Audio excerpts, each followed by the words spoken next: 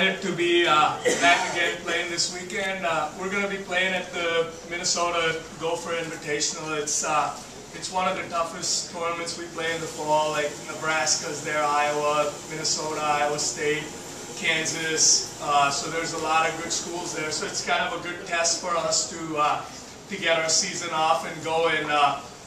I think we have a very good team again this year. I'm returning my top 4 from last year, and we've added 2 really talented freshmen. So, I think we have a lot of good things in place to make another run at the conference championship. Obviously, we came up a little short last year, losing to Wichita State in the final, but, that's going to be one of our biggest goals, is to try to win that conference this year and get the first NCAA berth that the school's ever had. And, I think with what we have in place, we have a chance to do some really special things this year, if we can stay healthy. And this tournament right off the bat will be a good test for us to kind of, see where we're at and see some of the things that we need to be working on before we head out to the Missouri Valley Conference individuals in early October, which obviously gives us a good idea of where the rest of the conference will be as far as, who they've brought in and what players they have.